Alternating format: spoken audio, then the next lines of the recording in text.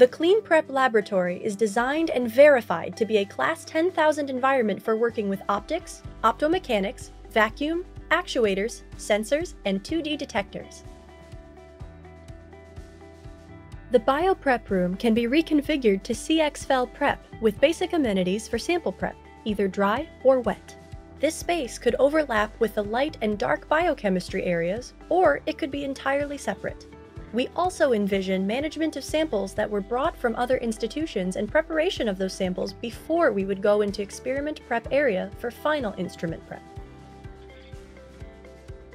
The Light and Dark Biochemistry Lab was purpose-built to enable and support the purification of proteins used in protein crystallography experiments, where the crystals would be then used for X-ray diffraction experiments on the CXLS. In addition, this lab is meant for the preparation of protein solutions for small-angle X-ray scattering SAX experiments. It provides user support in a very usable and proximal way. When working with proteins that are not sensitive to light, we can work in the so-called light biochemistry area.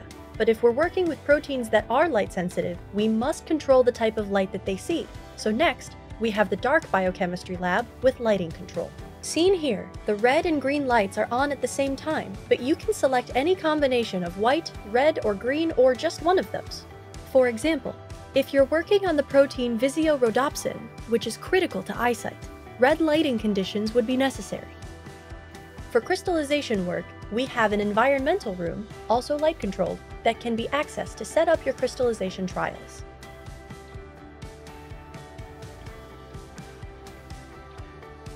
Experiment prep is the setup area before entering either Hutch-1 for CXLS or Hutch-2 for CXFEL. Inspired by functionality at LCLS at SLAC, this is intended to provide lab space for testing of sample injectors and related experimental apparatus prior to installation on the beamline. Hutch-1 Control is the mission control center for individual beam times. Prior to initiating control, the investigators would have gone into the experimental hutch, which is directly ahead. They will have mounted their samples, come out, and then they will have secured the ionizing radiation door and interlock system prior to initiating X-rays to the hutch and control of the experiment. Beamline scientists will sit on the left and control all the motors, actuators, and diagnostics for the X-ray beam inside the experimental hutch. At the far wall, we have control stations for the accelerator physicist and for the laser scientist to control the DIRA IR laser and the electron beam accelerator, and the synchronization of all those components. Hutch-1 is where hard X-ray beam experiments are conducted.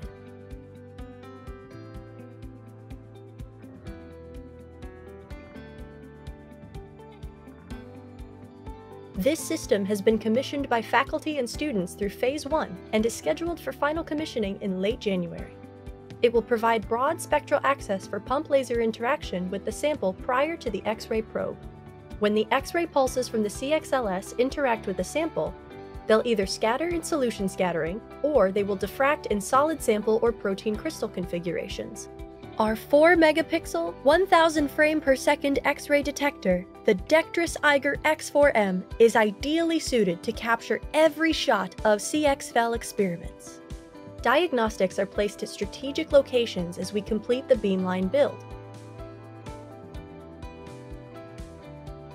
In the anteroom outside Laser 1, the safety annunciation above indicates if the room is in a safe condition. There are interlock systems on the right. Safety messages are posted for operating modes on the doors. Laser 1 houses the DIRA high-power IR laser that's focused to collide with the electron beam to produce the X-rays. We have an auxiliary laser table for building subsystems and the DIRA laser with power supply. We can house diagnostics and beam shaping before going through the wall. And then in the enclosures that we've provided here, we are building out and testing optic subsystems that shape and work with the DIRA laser beam. The final telescoping optics and entry to the vacuum transport system moves the IR beam from this laser lab into the vault, shown right there in that shiny pipe. The DIRA laser was previously fully commissioned and met its specifications of stable 200 millijoule pulses at kilohertz repetition rate. In the Accelerator Lab, we have a variety of specialized areas. Here is where students and staff test and verify RF chassis that serve the low-level RF system. We can also clean parts for ultra-high vacuum use. Over in this area, we're proving out our area monitor radiation detector sensors for gamma and neutron radiation and working spaces.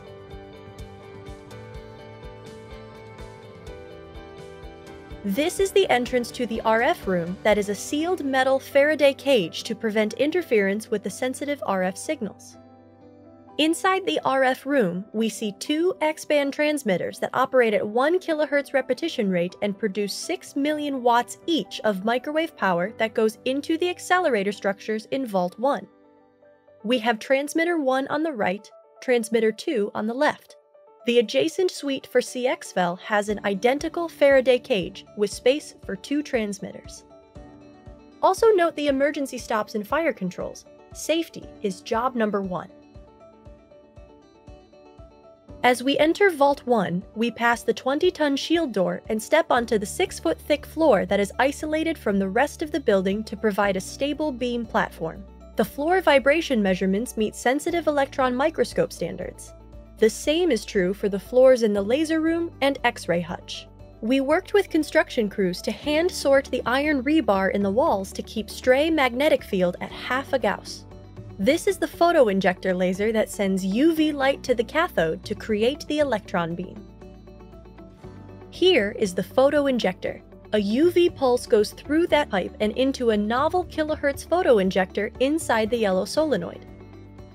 The copper waveguide brings RF energy from the transmitters into the accelerator structures, including the photo injector and Linacs. The Linacs operate at 1 kHz and are likely the most efficient room temperature Linacs in the world.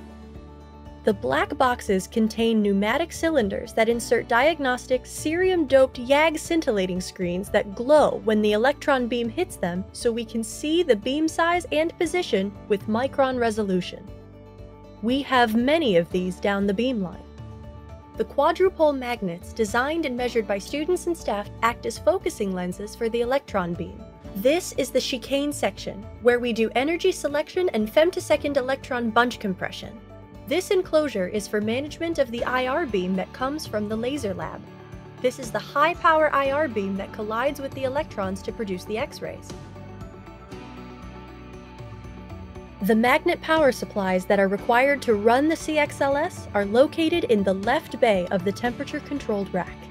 In the right bay, we have multiple chassis that are part of the low-level RF system, as well as data acquisition and output for control.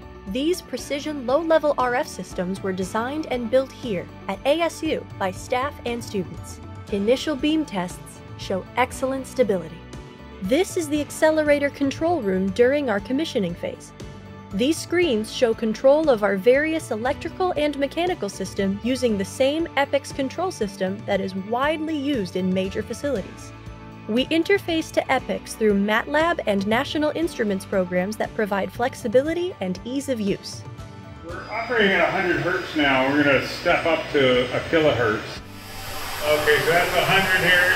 Here's 200.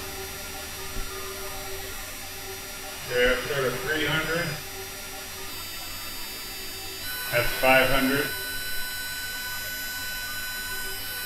I'm going to 1,000.